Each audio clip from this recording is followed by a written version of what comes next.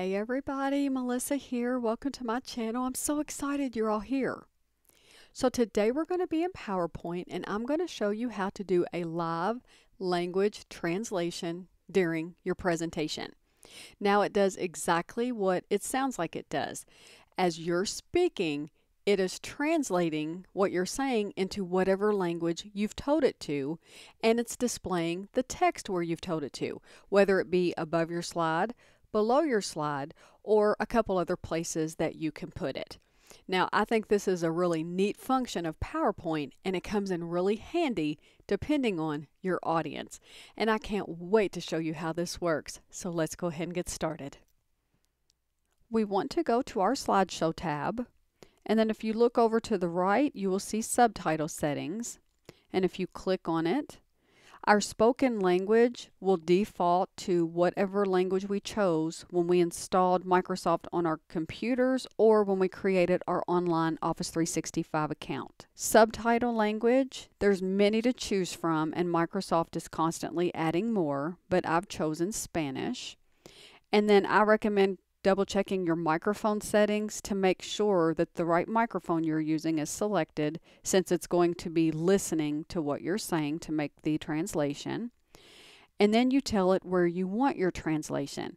I want mine to be below my slide, so I'll click that. And then once we start our presentation from the beginning, we'll need to come down and click on Toggle Subtitles.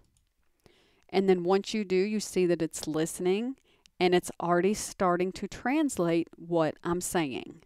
So let's move over to the actual presentation. The Golden Gate Bridge is located in San Francisco, California. Construction began on January 5th, 1933 and ended on April 19th, 1937.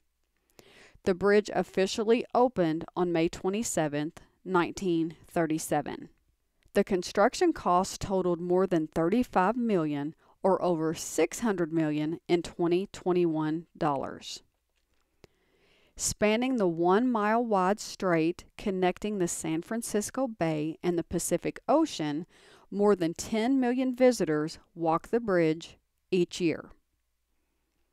And as you can see, it has translated live what I'm saying, and it will not stop until we hit our escape to stop our presentation. How cool was that? Now you can quickly and easily add live language translations to any of your PowerPoint presentations. If you found this video helpful, don't forget to give it a thumbs up, drop me a comment, and click on that subscribe button before you go. And I'll see you in the next tutorial. Until then, thanks so much for watching.